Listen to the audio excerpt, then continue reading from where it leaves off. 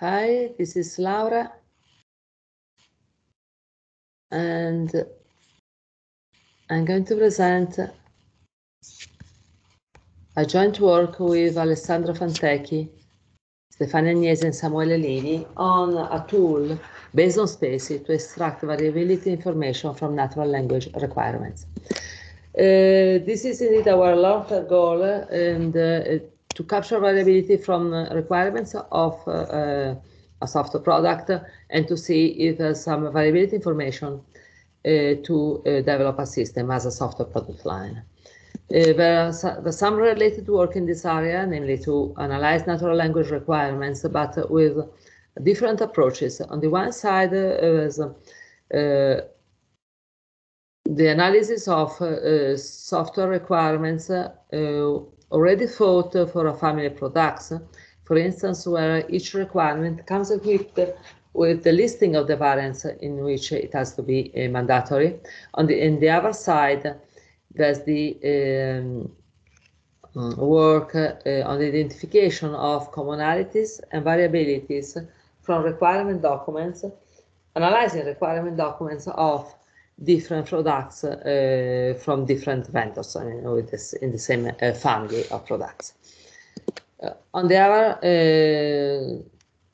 side, there's our approach. We consider only one requirement document of a single product, and we look for ambiguity defect and see if from this ambiguity defect we can identify sources of variability.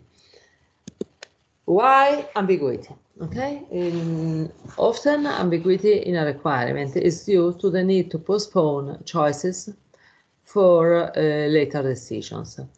For instance, in my own town, in the 60s, there was a small factory. They wanted to produce trendy color sweaters, and they decided to produce in white, and then to color only when trendy was meaningful, right? Because you don't know what trendy is at the beginning of the production, and actually the idea was pretty successful. They grow a little bit. And ambiguity can be used in fact as a way to capture the variability aspects that has to be solved later in software development. Let me explain the idea of a toy example of a coffee vending machine. We consider 4 requirements, and we run these requirements in a natural language processing tool for ambiguity detection, which has highlighted the terms which are in blue. After that, manual analysis is needed to see if these defects found by the tool are actual ambiguities, they are variabilities, or false positives. So to consider requirement number 1, after inserting a suitable coin, the user should use a beverage and select the amount of sugar. Suitable might be thought like 20, 50 cents or €1, or producer can say, okay, why don't we produce machines for different markets, like for instance, euros, dollars, and pounds. And so there's a fragment of a feature diagram here that tells that. Then we consider second and third requirement together. The third one says that the coffee is a mandatory feature, while there's a disjunction between cappuccino and tea, which is modeled in the feature diagram as an OR. There's a disjunction between cappuccino and tea, meaning that there must be an extra beverage, and each machine either offers both of them, or one of them, but at least one is needed.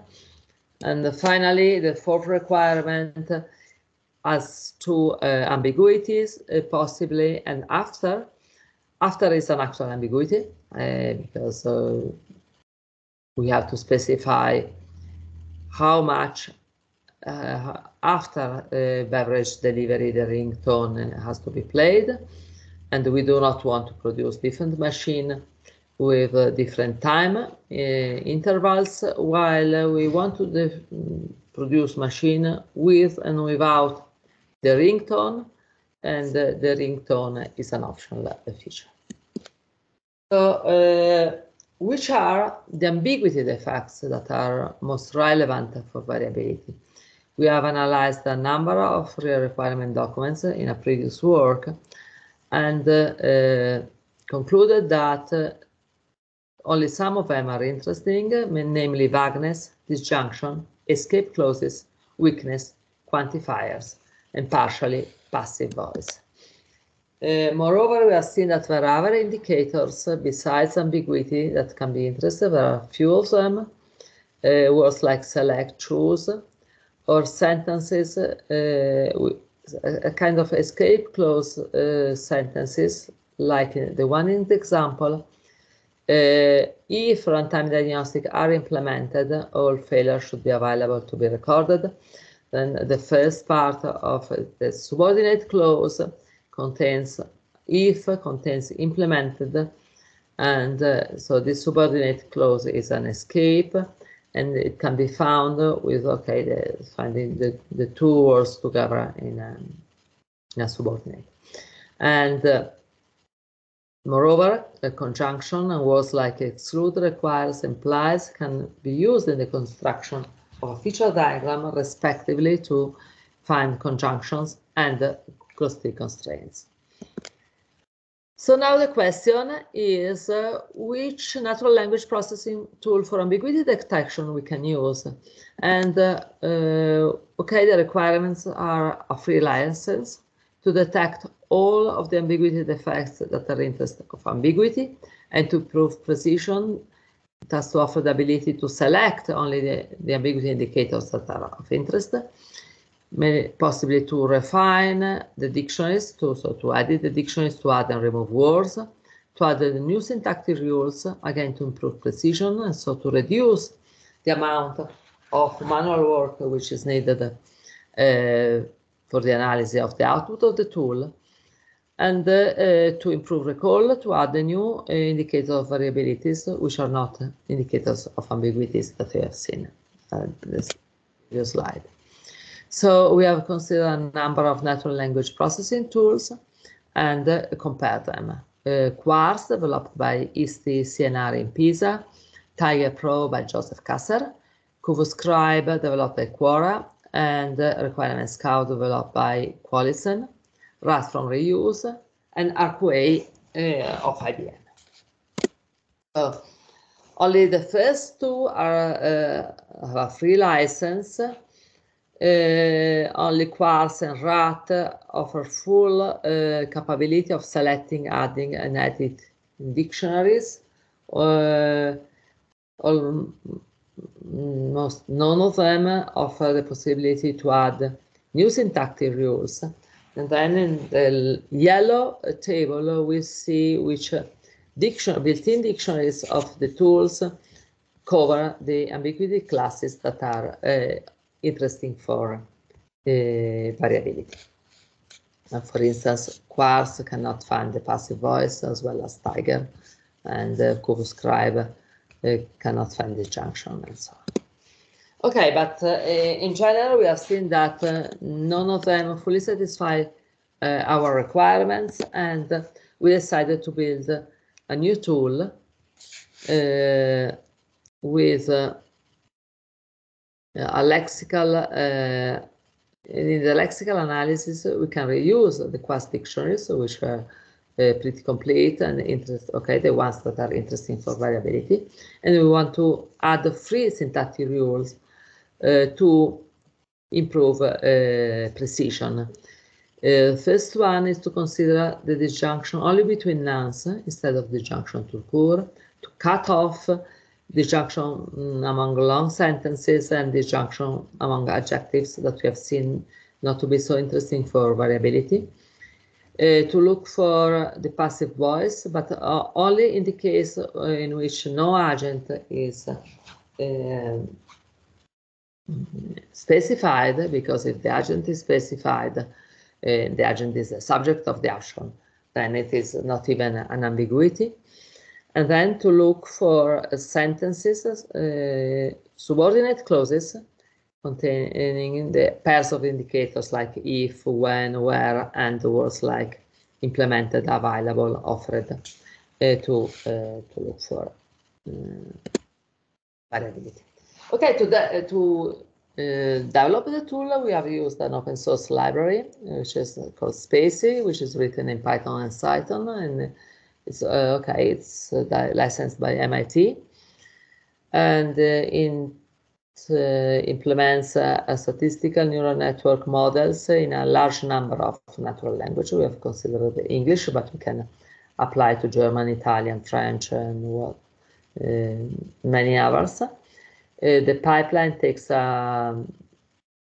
requiring documents takes a text document, produced an annotated document after tokenization, tagging, part of word speech parsing, part of tagging, a parser, sorry, and a lemmatizer. And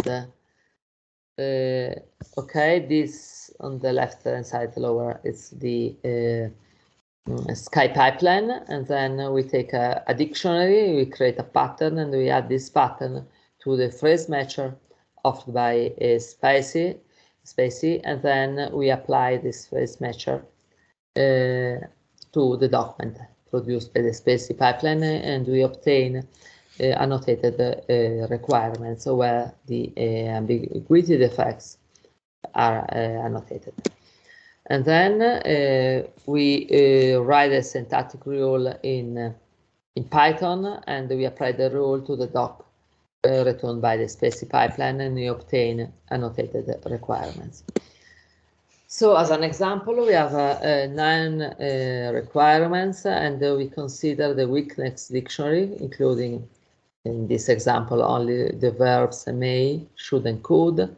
And so we produce define a pattern from the dictionary, we apply it to the phrase matcher, and we run this phrase matcher on the annotated document, and the tool returns this output in the lower part of the slide, that 4 matches are found, and for each match tells you which is the weak verb, then the number of the requirement, and the requirement itself. As an example of application of the syntactic analyzer, we consider the passive form of no agent, and we consider 4 requirements. The first and the third have to be detected, and indeed they detect it because they have a passive voice and they do not have the agent. The order should be shipped to the client address. The payment system should be displayed, but we don't know what to do that. While the second one has a passive voice, but it also has includes the specification of the agent, and it is not detected. And the fourth one, just to check, is a verb in active form.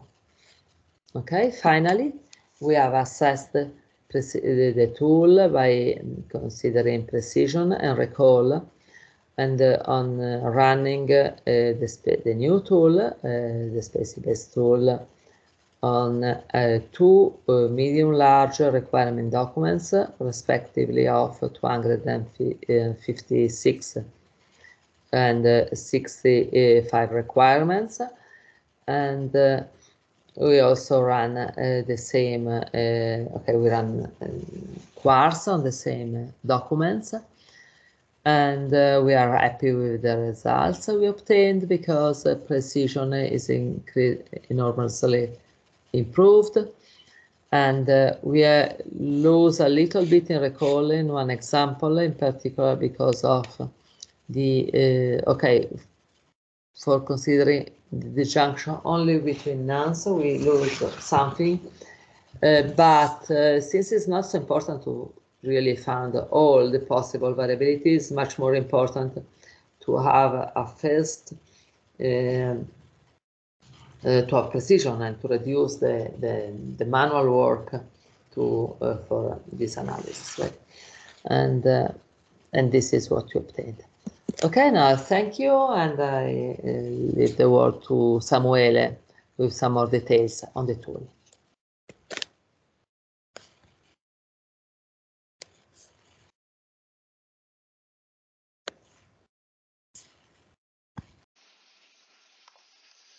First, spaCy is imported, and from spaCy we import some simple that will be useful in this part of code, like verb, agent, and aux+. After that, the language model is imported and associated to the NLP object. At this point, the requirement document, in the case a shop.txt,